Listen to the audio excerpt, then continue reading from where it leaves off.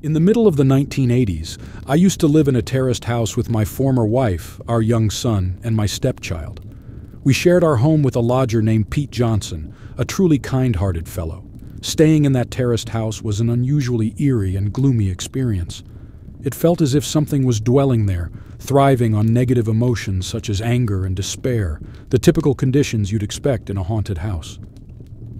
Yet, this place was unique. I've had experiences with haunted houses both before and after that, but none were as malevolent as this one. Once I questioned Pete about why he always slept with the lights on in the basement.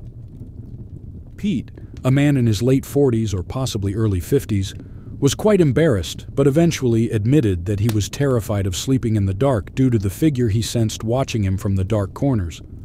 I believed him. It was simply a dreadful place. You'd hear noises from upstairs or the kitchen, only to find no one there when you went to check. The occurrences weren't terrifying as such, but they were definitely odd, making it feel like the house was inhabited by something not entirely human, or at least something that had never been human. One winter's night, I was heading out to work the graveyard shift. It was a typical snowy November evening in Toronto. Walking down the snow-covered street, I was deep in thought, burdened by the weight of responsibilities not typically shouldered by a 23-year-old. By this point in my life, unlike many guys my age, I had already served in the Canadian military. I'd traveled solo to 6 different countries, and had even ventured along the East German border, witnessing miles of barbed wire and electric fences stretching endlessly across the landscape marked by a field of landmines. Additionally, I was a married man with a son and held a steady job with a labor union, so I wasn't your average 23-year-old. As I walked, a man suddenly came around the corner further up the street. He moved rapidly, almost mechanically. I remember it as if it happened just yesterday. The guy appeared to be in his late 40s, sporting a gray trench coat cinched with a rope at the waist. He was incredibly thin, almost skeletal, and wore glasses. Without any warning, he began advancing towards me at a brisk pace. But I wasn't overly concerned. I was a veteran, after all, capable of defending myself. However, this man approached me extremely quickly. As he passed by, he gave me this wicked, sinister grin. Suddenly, I felt this chilling sensation, like the iciest shard you could ever think of, piercing deep into my chest, even though he hadn't physically touched me. I remember falling to one knee, gasping for air. The cold was overwhelming. It's something I can't adequately describe. Even today, on rare occasions when I feel threatened, I can still feel that chilling sensation in my chest, as intense as it was back then. When I turned around to look at the man, he had vanished. He left no footprints or any trace that he'd been there. He had simply disappeared. Years later, after my divorce, I was living with my son and decided to seek advice from the Warrens. For those unfamiliar, Ed and Lorraine Warren were renowned paranormal investigators at that time. Back then, you could actually find their phone number and call them directly.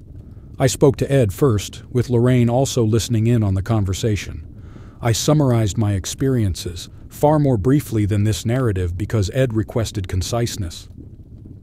After about 10 minutes of conversation, Ed reassured me that I wasn't losing my mind, and that I'd had an encounter with a demon, a malevolent spirit that was envious and had never been human. There was no exorcism drama. It was just a terrifying encounter with an intensely envious demon. Ed suggested that the demon was jealous because I was young and alive, something it had never experienced. When I was moving out of the house, I warned the new tenants, a gay couple, about the house being haunted. Of course, they dismissed my warning with a skeptical roll of the eyes. But as I was later told by a neighbor down the street, they abruptly moved out just 4 months later in the middle of the night without any explanation. To this day, this story is one of the 2 most horrifying encounters I've ever had with demonic entities. I'm a proud member of the Métis indigenous Mi'kmaq people from northern New Brunswick, Canada. Are these phenomena real? Yes, my friends, they certainly are.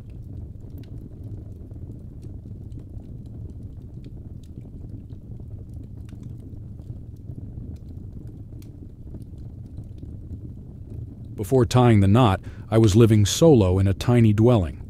It was a one-level house with a couple of bedrooms, and it was a standalone building. It also had a good-sized backyard. It was definitely more room than I needed, but my job was going well, so I could cover the cost. It wasn't insanely high priced, just a bit more than I needed. One evening, after a really long workday, I got back home later than I usually do. It was about 10 at night. I parked my car in the driveway and headed towards my front door. As I made my way in, I felt wiped out. I had had an extremely long day, and I was all set to hit the sack. As I walked into my house and flipped on the light, I was floored by what I was looking at. I'd walked into a total mess.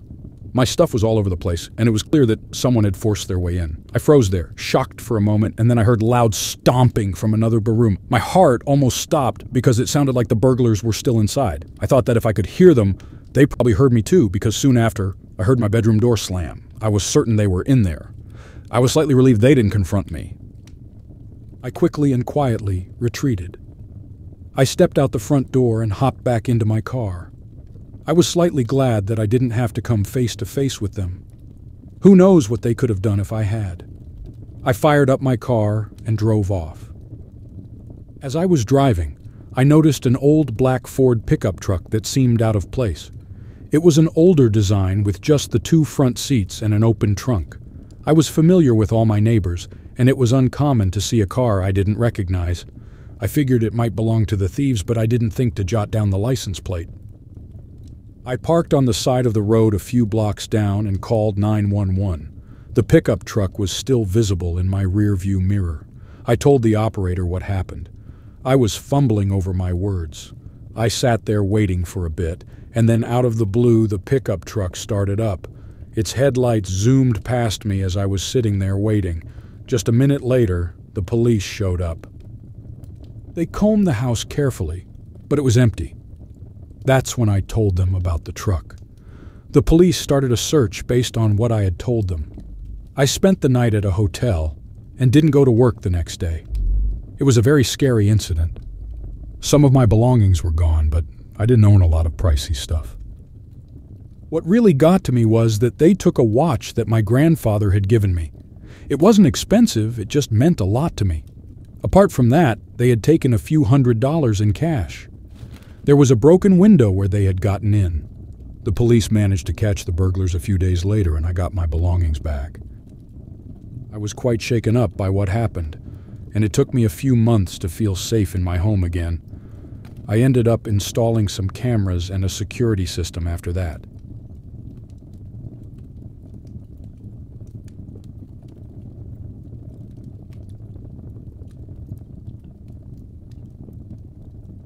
My name is Alex and my spouse, Kara, and I just moved into a rental in a friendly community. We didn't know an experience like this was ahead of us. Our new home was a 1-story house on a corner lot. It was smaller than we had hoped for. There was no garage, and only room for 1 car on the driveway. That meant one of us had to park on the road. We understood that we would need a bigger place eventually, but for now, it was sufficient. The house had a quiet, suburban charm, but was still close to a major bus route, so it wasn't all terrible. We settled in on the first weekend of June last year.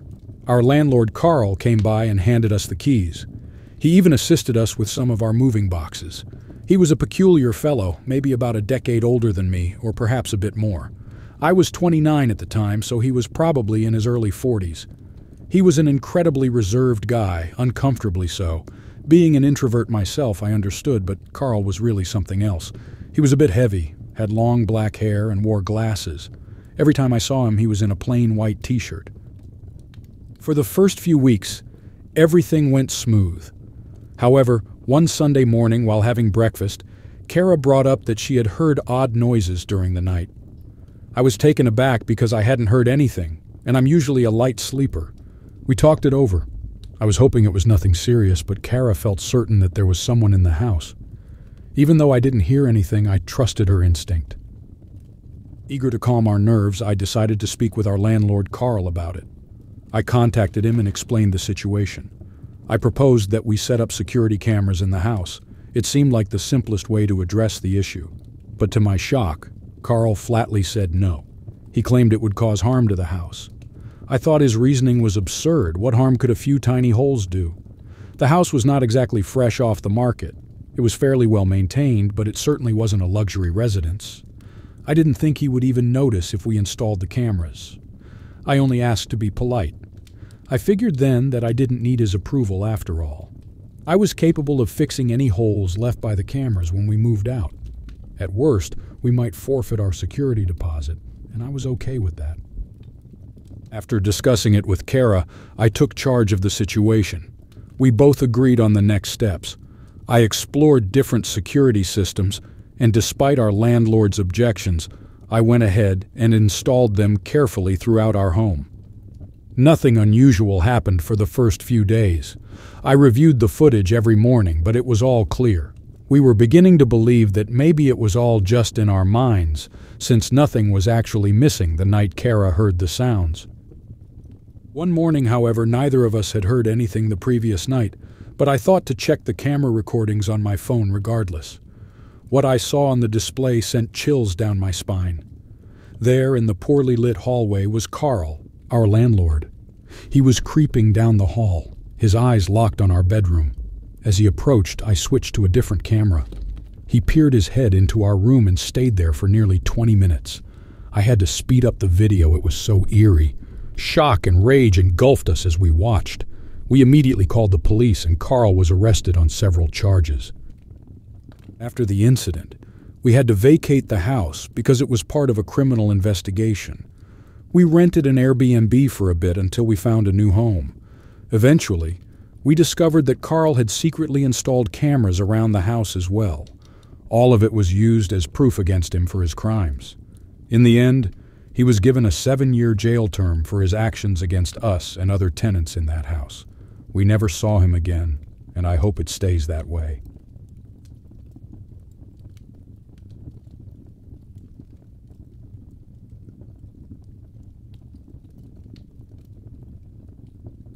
My name is Will, and I stay in a neighborhood close to my parents. We live not too distant from a big city, yet also nearby some quiet country roads. My buddies and I would often spend time riding our bikes around the area.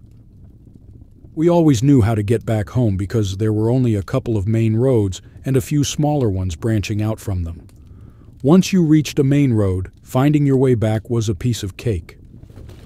One bright day, my friends John, Garrett, and I took a bike trip. We'd visited most of the local spots, but this time we pushed ourselves to go further than we ever had. As we were cycling, we noticed a solitary house standing on the road's edge. The worn-out look and the overgrown weeds around the house gave us the impression that it was empty. The empty fields around it supported our suspicion. Our curiosity was piqued, so we decided to take a closer look. We parked our bikes on the roadside and walked towards the lonesome house with careful steps. The weeds were so tall and thick, we couldn't ride through them. Getting closer, we realized that the house was a complete wreck. Garrett suggested going in. He was always the most daring of us all, but John and I didn't agree to his plan. Garrett quickly gave up on his idea, probably knowing deep inside that it wasn't the smartest move. The house was in such a state of decay that it looked like just pushing the door would bring the whole structure down. All the windows were gone, with not a single shard of glass in sight. The roof was missing many of its shingles, too. Even though we had decided not to enter, we were still intrigued. We thought we might at least take a peek inside. Garrett, who was always the bravest among us, walked up to one of the empty window frames and peered in. John and I stood at a safe distance watching him. The moment Garrett looked inside, he quickly turned around and bolted back towards us, his face as pale as a sheet. Then Garrett threw up right there on the ground. John and I were at a loss for words. I asked him what he had seen. With a shaky voice, he told us that there was a corpse inside the house. His words hung heavy in the silence. None of us knew how to react. Garrett, despite being the bravest among us, wasn't known to lie or play pranks. John and I didn't doubt him for a second. Neither of us had the courage to look into the window to confirm it, though. We started cycling as fast as we could, resolved to get home and report what Garrett had seen.